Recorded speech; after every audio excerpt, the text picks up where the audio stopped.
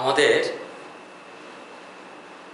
বাস্তব সংখ্যা এবং কাল্পনিক সংখ্যা এর উপরে, মূলত কাল্পনিক সংখ্যার উপরে আমাদের 5টি আলোচনা হয়েছে, খুব ছোট ছোট ক্লিপে আলোচনা হয়েছে।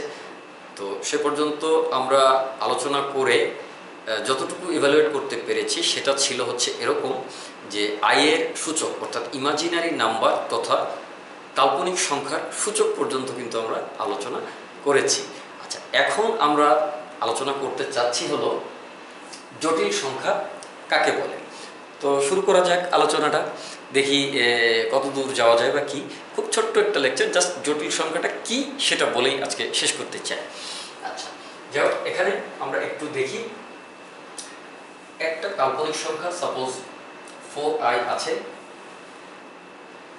এই কাল্পনিক সংখ্যাটা শুধু i থাকলেও কাল্পনিক সংখ্যা, তার সাথে i একটা কাল্পনিক সংখ্যা এবং এটা কাল্পনিক সংখ্যার একক ছিল আমাদের যতদূর মনে আছে। আচ্ছা, তাহলে তার সঙ্গে একটা বাস্তব যে কোনো সংখ্যা +4 -3 ইত্যাদি -5, এটা বাস্তব সংখ্যা, এটা একটা ধ্রুবক তুরীয় সংখ্যা আমরা জানতাম। তো যাই হোক, -5 × i এটাও একটা কাল্পনিক সংখ্যা। কেন কাল্পনিক সংখ্যা? কারণটা হচ্ছে যে কোনো একটা বাস্তব সংখ্যাকে একটা কাল্পনিক সংখ্যার সাথে কাল্পনিক এককের সাথে গুণ করলে এটা একটা কাল্পনিক সংখ্যা হয়। এটা আমরা কিন্তু আলোচনা করেছি। কাল্পনিক সংখ্যার সাথে কাল্পনিক সংখ্যা গুণ করলে কি হয় সেটা কিন্তু সূচকে আলোচনা করেছি। এত সংক্রান্ত অর্থাৎ কাল্পনিক সংখ্যার লেকচার নাম্বার 4 এবং 5-এ কিন্তু বিষয়টি স্পষ্ট করে আলোচনা করা হয়েছে। তবুও আমরা একটা দেখে নিচ্ছি। তাহলে সাপোজ 4i আছে, তার সাথে 3i আছে। তো সেখানে আমরা কি পাচ্ছি? সেখানে আমরা পাচ্ছি হচ্ছে 4i এবং 3i, এই দুটোকে আমরা গুণ করলে 3 × 4 = 12, বাস্তবের সঙ্গে বাস্তব গুণ হচ্ছে আর কাল্পনিকের সঙ্গে কাল্পনিক গুণ হচ্ছে, তাহলে i², এটাকে আমরা বলছি 12। i² মানে হচ্ছে আমরা লেকচার 4-এ খুব বিস্তারিত আলোচনা করেছি যেটা -1 হয়। সো -1, তাহলে এটা হচ্ছে -12। তাহলে আমরা এইটুকু আলোচনা থেকে কিছু জিনিস স্পষ্ট হতে পারলাম। সেটা হচ্ছে একটা কাল্পনিক সংখ্যার সাথে আরেকটা কাল্পনিক সংখ্যাকে গুণ করলে সেটা কি হয়, সেটা সূচকের নিয়মে হয়, কাল্পনিক সংখ্যার সূচকের নিয়মে হয়।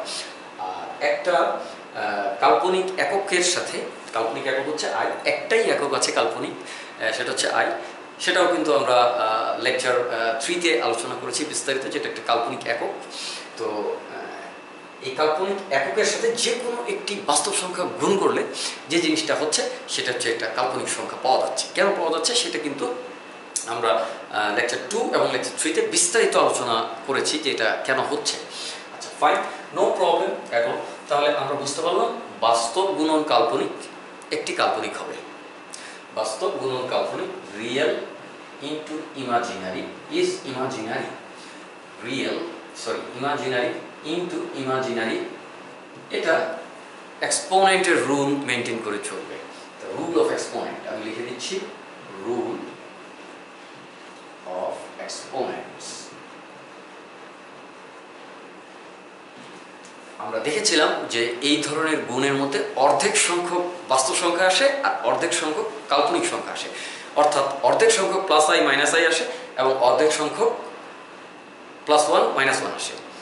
তার মানে অন্যভাবে যদি বলি, অর্ধেক সংখ্যক ধনাত্মক সংখ্যা আসে আবার অর্ধেক সংখ্যক আমাদের আসে হচ্ছে ঋণাত্মক সংখ্যা। তাহলে এই ধরনের গুণগুলোতে অর্ধেক সংখ্যক ঋণাত্মক সংখ্যা, অর্ধেক সংখ্যক ধনাত্মক সংখ্যা আসে। জেনারেলি এগুলোর চিহ্ন ব্যতি রেখে, এগুলোর চিহ্ন ঊর্ধ্বে, এগুলোর চিহ্নকে কনসিডার না করলে, এখানে মাইনাস আছে না প্লাস আছে, এটাকে চিন্তা ভাবনা না করলে, এইটার পরে গিয়ে শুধু এগুলোকে ধনাত্মক কনসিডার করলে অর্ধেক সংখ্যক পজিটিভ, অর্ধেক সংখ্যক নেগেটিভ আসে এবং অর্ধেক সংখ্যক কাল্পনিক, অর্ধেক সংখ্যক বাস্তব আসে। অর্থাৎ একটা পজিটিভ রিয়েল নাম্বার আসে, একটা নেগেটিভ রিয়েল নাম্বার আসে, একটা পজিটিভ কাল্পনিক সংখ্যা আসে বা ইমাজিনারি নাম্বার আসে, আর একটা নেগেটিভ ইমাজিনারি নাম্বার আসে। এই 4টা নম্বরই বারবার এর ভিতরেই সীমাবদ্ধ থাকে, অর্থাৎ এই সাইকেলটা ঘুরতে থাকে। এই জন্য কিন্তু 4 পর পর সূচকের নিয়মে আগের জিনিসগুলো, আগের বিষয়গুলো, আগের সংখ্যাগুলো, আগের উত্তরগুলো, আগের ফলাফলগুলো আসছিল 4 পর পর। বিষয়টা অনেকের মনে আছে, দীর্ঘায়িত করছি না, একটু ছোট বলে দিচ্ছি। যেমন i⁻1 ছিল i² ছিল হচ্ছে -1, i to the power cube ছিল হচ্ছে -i, i টু দি পাওয়ার 4 ছিল হচ্ছে দুঃখিত 1, i টু দি পাওয়ার 5 ছিল হচ্ছে i। সো এই যে চারটা আছে i -1 -i 1, এই i আবার চলে আসছে, আবার একইভাবে i -1 -i 1 আসতে থাকবে। আর চারটার ভিতরে এই চারটার ভিতরে দুইটা নেগেটিভ আছে, দুইটা পজিটিভ আছে, দুইটা কাল্পনিক আছে, দুইটা বাস্তব আছে। যাক একটু এমনি আলোচনা করবো, এগুলো জানা থাকলে একটু অঙ্ক করার সময় একটু অ্যাডভান্টেজ পাওয়া যায়, অঙ্কটা বুঝতে সহজ হয় যে এই দিক দিয়ে যাবো নাকি ওই দিক দিয়ে যাবো, এই আর কি, আর কিছু না। তো যারা এগুলো পরীক্ষায় কোনো ডাইরেক্ট কোনো ইম্পর্টেন্স নেই, ডাইরেক্ট কোনো ইম্পর্টেন্স নেই। আচ্ছা, এবার আমরা রিয়েল গুণন রিয়েল করলে, বাস্তব সংখ্যার সাথে বাস্তব সংখ্যা গুণ করলে তো বাস্তব সংখ্যা হয়, তাহলে রিয়েল আসবে। আচ্ছা, এখানে অর্ধেক রিয়েল আসবে, অর্ধেক আমাদের ইমাজিনারি আসবে। আচ্ছা ফাইন, তাহলে এটা স্পষ্ট। এবার আমরা আসছি, যদি কাল্পনিকের সঙ্গে কাল্পনিক যোগ করি তাহলে কি আসে? কাল্পনিকের সঙ্গে কাল্পনিক যোগ করলে কাল্পনিক কি আসবে?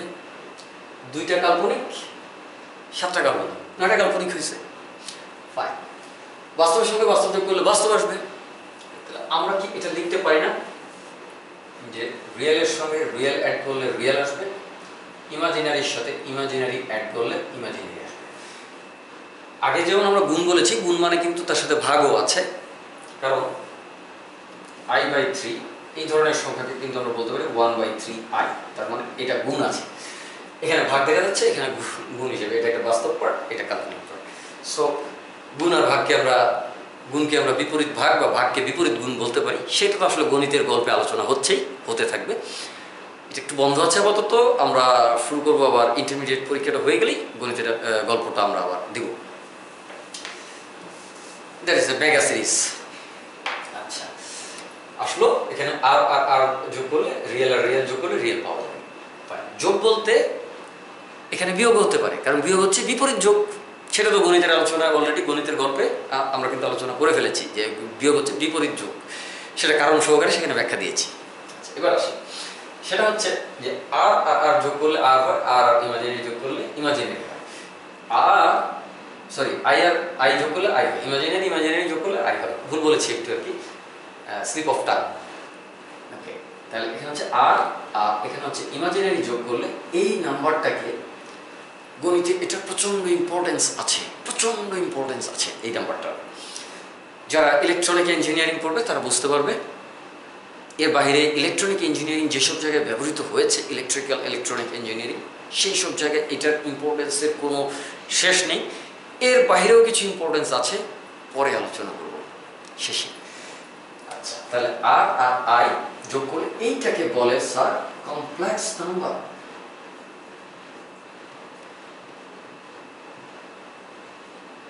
বা বাংলাটা হচ্ছে জটিল সংখ্যা, এই সংখ্যাটা হচ্ছে জটিল সংখ্যা। আচ্ছা, আমরা এখানে কিছু কথা লিখে রেখেছিলাম যে একটা কাল্পনিকের সঙ্গে একটা বাস্তব পার্ট গুণ করলে এটা সবসময় কাল্পনিকই হবে, সেই বিষয়গুলো এখানে একটু আলোচনা করা ছিল, আমি মুছে দিচ্ছি।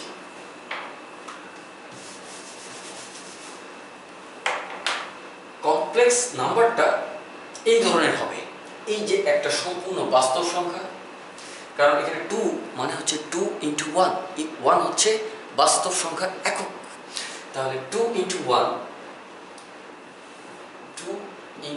1 প্লাস 4 × i, এটা হচ্ছে বাস্তব সংখ্যার একক আর এটা হচ্ছে কাল্পনিক সংখ্যার একক।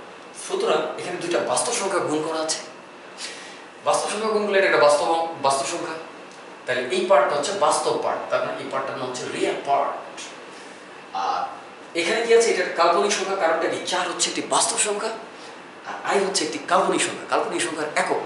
আমরা লেকচার 3-তে কাল্পনিক সংখ্যার একক নিয়ে আলোচনা করেছি, এটা কাল্পনিক সংখ্যার একক, আমরা যুক্তি দিয়ে বুঝিয়েছি যে এটা কাল্পনিক সংখ্যার একক ছিল। আচ্ছা, তাহলে এটা একটা, যেহেতু বাস্তবের সঙ্গে কাল্পনিক গুণ করেছি, তাহলে বাস্তবের সঙ্গে কাল্পনিক গুণ করলে এটা একটা কাল্পনিক সংখ্যা। তাহলে এই কাল্পনিক সংখ্যা, তাহলে এই পুরো সংখ্যাটা হচ্ছে কাল্পনিক সংখ্যা, তাই না, ইমাজিনারি সংখ্যা। এটা হলো পুরোটা রিয়েল, কমপ্লেক্স নাম্বার, তার মানে কি এটা একটা জটিল সংখ্যা। Real plus imaginary complex number, জটিল সংখ্যা। ফাইন, তাহলে জটিল সংখ্যা আমাদের বোঝা শেষ হয়ে গেল যে জটিল সংখ্যার শেপটা কেমন হবে। জটিল সংখ্যার শেপটা যেমন এখানে 2 আছে, এই 2 এর জায়গায় এখানে আমরা x লিখেছি কমন একটা শেপ বোঝাবার জন্য, আসলে কিছু না। আর এই 4 এর জায়গায় আমরা y লিখেছি, i তো i আছে। তাহলে এই 2 আর এই 4 কিন্তু বাস্তব সংখ্যা, অর্থাৎ এই x আর এই y কিন্তু বাস্তব সংখ্যা। x আর y কিন্তু বাস্তব সংখ্যা। x y both x and y belong to real number, so that is it. তাহলে আমাদের কি হচ্ছে, এইটা আর এইটা, এই x আর y কে যদি আমরা ইন্ডিপেন্ডেন্টলি বলি, এটা হলো বাস্তব সংখ্যা, এটা হলো বাস্তব সংখ্যা। এখানে একটা কাল্পনিক ইউনিট আছে, এটা ইমাজিনারি, এটা রিয়েল, এটা রিয়েল। তাহলে রিয়েল ইনটু ইমাজিনারি, পুরোটা হলো ইমাজিনারি। একটু আগে রুলগুলো লিখেছিলাম এখানে। আর এটা তো রিয়েল, তাহলে পুরোটা হলো real, real, real plus imaginary, এটা পুরোটা মিলে, যেহেতু এখানে প্লাস চিহ্ন আছে, সো রিয়েল প্লাস ইমাজিনারি, তাহলে এটা হলো কমপ্লেক্স। এই ছিল জটিল সংখ্যার পরিচয়। আমরা এখন থেকে আর কাল্পনিক সংখ্যাকে আলাদাভাবে আলোচনা করব না। সংখ্যা জগৎ দুই ভাগে বিভক্ত, কাল্পনিক এবং বাস্তব। এই কাল্পনিক এবং বাস্তব দুটোকে একীভূত করে আমরা একটা যোগ চিহ্ন বা একটা বিয়োগ চিহ্নের মাধ্যমে একীভূত করে আমরা বাস্তব জটিল সংখ্যা তৈরি করেছি। এবং সমস্ত সংখ্যা, তাহলে আমরা যে বাস্তব সংখ্যার রিয়েল নাম্বার যে একটা সেট পড়েছিলাম, তাহলে এটা কি, এটা সাবসেট হবে কার, কমপ্লেক্স নাম্বারের। কমপ্লেক্স নাম্বারের এটা সাবসেট হবে।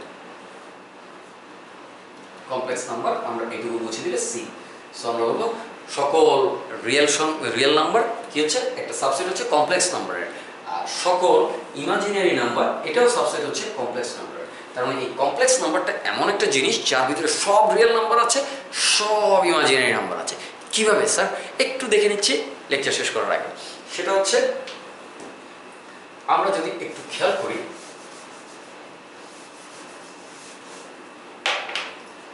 আমাদের সাধারণ ফরম্যাটটা x plus i y, x plus i y। So এটা একটা কমপ্লেক্স নাম্বার, অবশ্যই কমপ্লেক্স নাম্বার। তো x এর বিভিন্ন মান হতে পারে, y এর বিভিন্ন মান হতে পারে। এবার যদি y এর মানটা আমরা শূন্য বসাই, সাপোজ x এর মান 5 বসালাম, আর y এর মান আমরা শূন্য বসালাম 5, আর এটাকে আচ্ছা প্রথমে 3 বসাই একটা, তো এটা একটা কমপ্লেক্স সংখ্যা। 3টা i আছে, 3টা ইমাজিনারি সংখ্যা আছে, আর 5টা রিয়েল সংখ্যা আছে। 5টা রিয়েল 1 আছে, আর 3টা কাল্পনিক 1 আছে। তো এটাই তো আসলে এটাই তো আলোচনা ছিল। তাহলে এটা একটা কমপ্লেক্স সংখ্যা, তাই না? এটা একটা কমপ্লেক্স সংখ্যা। কিন্তু তাহলে এই ধরনের সংখ্যা সবসময় কমপ্লেক্স হবে, এরকম একটা আমাদের ধারণা চলে আসছে। কিন্তু এই সংখ্যাগুলো শুধু বাস্তব সংখ্যা হতে পারে, শুধু কাল্পনিক সংখ্যা হতে পারে। হ্যাঁ, সো এটা দেখি কখন বাস্তব হয়। দেখা যাক, এখানে ধরা গেল যে ঠিক আছে, এটা 5 হচ্ছে, x এর মানটা 5 হচ্ছে, আর y এর মানটা 0 হচ্ছে, তাহলে i ইনটু 0 হচ্ছে, রাইট? তাহলে i ইনটু 0 হলে আমাদের কি হচ্ছে 5, আর এটা তো 0 হয়ে গেল, তাহলে 5 প্লাস 0, বা আমরা বলতে পারি 5। তার মানে কি হচ্ছে, কমপ্লেক্স নাম্বার এমন একটা নাম্বার যেটা কখনো কখনো বাস্তব সংখ্যাও হয়ে যেতে পারে। কারণ এর ভিতরে তো বাস্তব পার্ট আছে, বাস্তব পার্টের ভ্যালু থাকলো, আর কাল্পনিক পার্টের যদি ভ্যালু না থাকে, তাহলে এটা একটি বাস্তব সংখ্যা। আর যদি দুটোরই ভ্যালু থাকে, তাহলে এটি আসলেই কমপ্লেক্স সংখ্যা। আর যদি একটা x এর ভ্যালুটা 0 হয়, আর y এর ভ্যালুটা সাপোজ 3 হয়, তখন আমার কি হবে? তখন এইটা 0 হয়ে যাওয়ার পর এটা চলে গেল, তাহলে কি থাকলো i3 বা 3i, i3ও লেখা যায়, 3iও লেখা যায়, ঠিক আছে? ব্যাপারটা অনেকটা কোর i3 এর মতো। আচ্ছা, ঠিক আছে। তো 3i এখানে থাকে, তাহলে 3i হচ্ছে যে এটা আমাদের 3টা কাল্পনিক একক আছে, এবং এটা একটা কাল্পনিক সংখ্যা। কিন্তু এই কাল্পনিক সংখ্যাটা কিন্তু এই আমাদের যে বাস্তব সংখ্যা আছে, এই বাস্তব সংখ্যার সঙ্গে কিন্তু এই যে জটিল সংখ্যা আছে, দুঃখিত, এই জটিল সংখ্যার সঙ্গে কিন্তু জটিল সংখ্যার কিন্তু অন্তর্ভুক্ত। তখনই অন্তর্ভুক্ত যখন বাস্তব পার্টটা 0 হচ্ছে, তখন এই জটিল সংখ্যাটা একটা কাল্পনিক সংখ্যায় পরিণত হচ্ছে। যখন আমার ইমাজিনারি পার্টটার ওয়াইটা 0 হচ্ছে, তখন ইমাজিনারি পার্টে i এর সহগটা 0 হচ্ছে, তখন আমাদের এই পুরো সংখ্যাটা একটি বাস্তব সংখ্যায় পরিণত হচ্ছে। সকলকে অসংখ্য ধন্যবাদ। আসসালামু আলাইকুম ওয়া রাহমাতুল্লাহি ওয়া বারাকাতুহু।